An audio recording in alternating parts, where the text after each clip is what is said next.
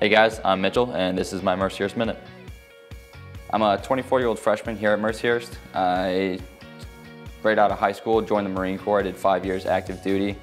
After that, I'm using the GI Bill now to attend Mercyhurst. Coming out of high school, I didn't think I'd be able to succeed at college. The staff, professors, and the community here at Mercyhurst has been extremely helpful in helping me to transition back into a regular student life and getting me acquainted to classes and doing homework and studying and that life again.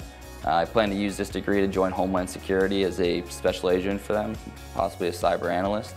I look forward to my next 3 years here and meeting new friends and just having a good time here on this amazing campus, and would like to thank all the staff here that has helped me along the way so far.